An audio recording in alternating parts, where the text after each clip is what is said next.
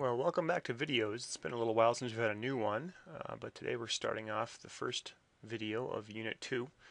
We're through that introductory stuff that has a lot to do with kind of getting us started in how we're going to do things in chemistry in terms of measurements, in terms of calculations, scientific method, did a little bit on experimental design, and sort of all the introductory topics that hopefully we've got those out of the way now, and we can get on to the real meat and potatoes of the class, which starts off with atomic theory.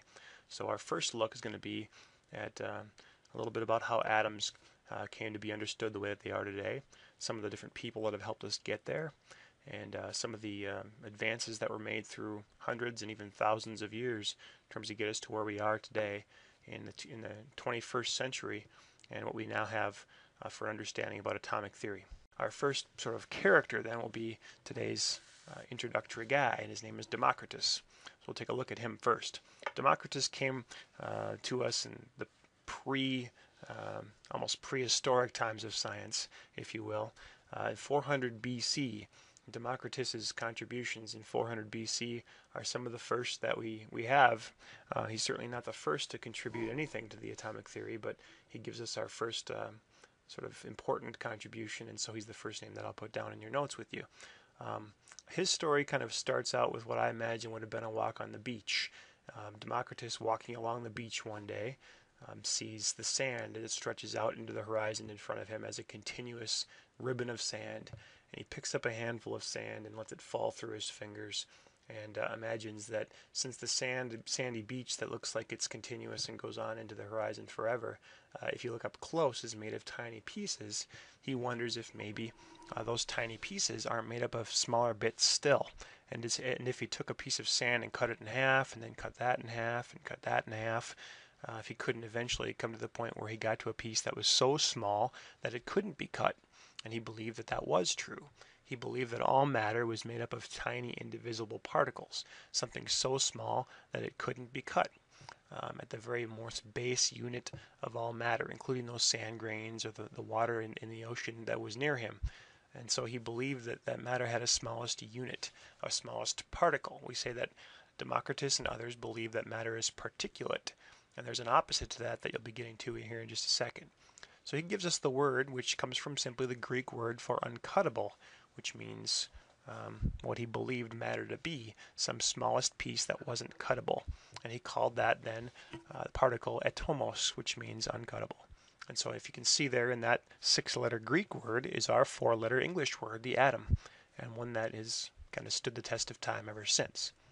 At the same time as Democritus was another character who you've probably heard of and is a lot more familiar with, Aristotle. So around the same time frame was Aristotle. Now you have to remember, as we talk about these early guys, they weren't publishing books, they weren't going to conventions or conferences like scientists of today would. They were simply teaching their students what they believed and being very convincing about it. So if you wanted your idea to be passed on, you had to be convincing. You had to teach a lot of people your idea and hope that they bought into it and would pass it on to theirs and on to their students and on to their students, and they would get through time that way, sort of more of an oral tradition. Certainly making notes on scrolls and this sort of thing, but not being published and widely disseminated out to the world, and so you had to just be convincing. Aristotle had a very different perspective on what matter would be about. Aristotle believed that matter was continuous. He believed in the 4 elements that were known at the time: earth, wind, water, and fire. Sometimes you'll hear it called earth, air, water, and fire. Matter wasn't, in the mind of Aristotle, matter wasn't made of small bits. It was continuous sort of stuff. He actually had a word that would sort of be the counter to the atom, and that word was hyle, which I believe is spelled Hyle. And that word sort of is the stuff of which matter was made, according to Aristotle and his beliefs. That's what he would tell his students matter was made of. Not little pieces that you could cut it up into, but it's just stuff. You're bigger than the person next to you or smaller than the person next to you because you have more or less stuff in you than that more or less of this 4 basic element combination.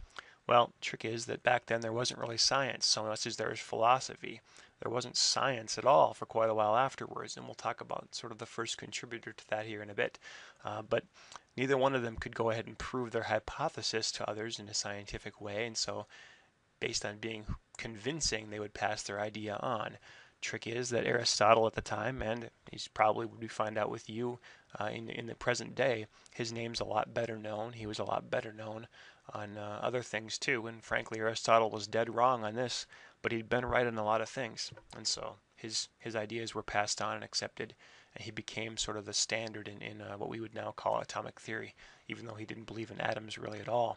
So his ideas were held, followed, and Democritus' ideas of the 400 BC, the 4th century BC, were long forgotten for many, many years. So this is all prior to what we would call science as we see it today. Before science, before the scientific method, back then, you couldn't prove, you couldn't test a hypothesis because there wasn't such a thing. There wasn't observations, hypotheses, experiments, conclusions. There wasn't a scientific method. You just had to be convincing. And Aristotle was more convincing. I like to imagine that Democritus would be standing on a street corner explaining his idea. Come one, come all, listen to me. I believe matter is made of these small pieces, these small particles that can't be divided any smaller. And on the other street corner would be Aristotle promoting his ideas, saying, oh no, matter's not particulate, it's continuous, and that's just the opposite. And they go back and forth sort of debating their two sides, seeing who could be more convincing. And whoever was more convincing or maybe better looking, had better hair or nicer clothes, I don't know, would be the one who would be accepted. Not based on science, but on who was more convincing. Which to me is frighteningly similar to what we do with today's modern elections. It's not so much that you've got any proof of what you believe to be the solutions for our country will actually work. It's just that you sound a lot more convincing. Maybe you're more eloquent of a speaker, and so we vote for you instead of the other person. Perhaps you look a little bit more photogenic on TV. All very scary stuff. Bad ways to choose our elected officials, and 2,400 years ago, a really bad way to choose what we believe in science because it set us back for a long, long time. So, before science came around, there wasn't a great method of doing it until around the 1600s. And here's a fellow you see on the screen, Sir Francis Bacon, the father of experimental science in the 1600s. He was earning that name because he came up with the idea of testing a hypothesis instead of simply arguing about it. What do you know? Testing and proving your ideas as true rather than trying to simply argue as being more convincing or try to diffuse or refute the other person's argument. Sounds a lot better to me. And so with him begins the era of modern science and our understanding of how to prove ideas today.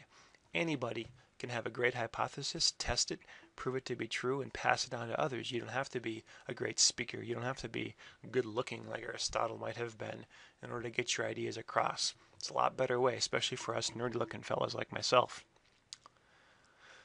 Sir Francis Bacon, then, we'll pass over. We won't give you a lot of details more about him than that, other than the fact that he turned us to the idea of science. And that's not just for chemistry, that's really for all science, because the idea of hypotheses and experimental design crosses over to physics, astronomy, biology, geology, all sides of science. The next character in our atomic theory is a guy by the name of John Dalton. So we've jumped ahead now to the early 1800s, a long time from Democritus in the 400s BC up to the 1800s of modern time. We're down now to the last 200 years or so. And really only now does chemistry get started in the last 200 years. We're a very young science when it gets right down to it compared to things like physics, certainly. We're very, very young. Physics is sort of the underlying foundation to all chemistry anyway. And so you'll start to find out that a lot of the key players in chemistry and atomic theory were physicists, not chemists, because there really weren't chemists yet then. John Dalton was a British school teacher, and he took, as many scientists do, he took the ideas from people who'd come before him and built them into something bigger or better or more understandable or maybe more correct. The two people we'll mention here are Joseph Proust and Antoine de Lavoisier. Both of them contributed a lot of things to our current modern atomic theory, and we'll talk more about their names as we go, especially Lavoisier comes back later on in chemistry. Dalton came up with eventually a 5-part atomic theory, at least the way I'll present it to you will be in 5 parts. It turns out that certain parts of Dalton's atomic theory we now know to be false. Some of them true, some of them false. Certain parts of some of them are false and true as well. And I'll mention those to you as we go. So Dalton's atomic theory comes in 5 parts. The first is fairly straightforward. His theory is based on the idea of Democritus, which was that matter consists of definite particles, individual pieces called atoms, and that those are indivisible. Those are the smallest possible pieces of matter. Turns out the very first part of Dalton's atomic theory is actually slightly false. We now know that atoms aren't indivisible. We can split the atom. That's nuclear fission and fusion that we talk about. In this case, nuclear fission. Atoms can be split, and tons of energy can come out of them when they are split. That's our whole idea behind nuclear power to some extent, and we'll talk more about some of those ideas as we go through the year. The second part of Dalton's atomic theory is that all atoms of a given element are identical in mass and other properties. In other words, all of the atoms of silver in the world are exactly the same, or all of the atoms of carbon in the world are exactly the same. Turns out that number 2 here on Dalton's atomic theory is also, in fact, very false. We'll talk more about why later. You'll find out the word isotopes becomes very important, and isotopes are the simple reason behind why number 2 on Dalton's atomic theory list is also false. Now, there are certain things about atoms of carbon or silver or any other element that are the same. Every atom of carbon has certain things in common, and every atom of carbon has those exact same properties as well. But there are also parts of carbon atoms or silver or gold or any element out there that are different. And so not every gold atom is exactly the same as every other one in every way. Some ways it's the same, some ways it's not. Number 3 states that atoms of different elements are different in some essential way, and that compounds form when atoms of different elements are combined. Well, this is very true. Everything about number 3 is effectively true. There are things that atoms have in common even between other elements. Carbon and nitrogen, for example, we can take atoms of each of those and find similarities, but they are certainly different in some essential way. That's why they have different names. That essential way, their most basic identifier, will be the protons, and we'll be talking more about how we came about understanding protons later on. But number 3, definitely true, still believed to be very true. A couple more things about Dalton's atomic theory. Number 4 is that atoms cannot be destroyed. This kind of goes back to that second part where there were definitely some splitting possibilities, or rather the first part, of Dalton's atomic theory. It goes back to that first section where we say they aren't indivisible because we know they are destroyed. But the second part of this is critically important, and it's very true. In chemical reactions, the atoms rearrange, but they do not themselves break apart. So when we have a reaction between, as you saw in the first lab of the year, candle wax and oxygen, we have carbon, hydrogen, and oxygen atoms, and those 3 atoms are recombined into new things, carbon dioxide and water, but not themselves destroyed. So the atoms are still there, the same number of atoms are still there, they're just rearranged into something new. And that comes from Lavoisier, and something that we'll talk more about with him when we get to stoichiometry much later in the year. And finally, the last section of Dalton's atomic theory is that in a certain compound, like water, sugar, carbon dioxide, salt, in a certain compound, the elements are always found in the same ratio. That's very true, and this comes again from Proust's work on definite proportions, which means that water, H2O, will always be H2O, which means it's a 2-to-1 ratio. H2, 2 hydrogens, O, 1 oxygen. So it's always going to be a 2-to-1 ratio.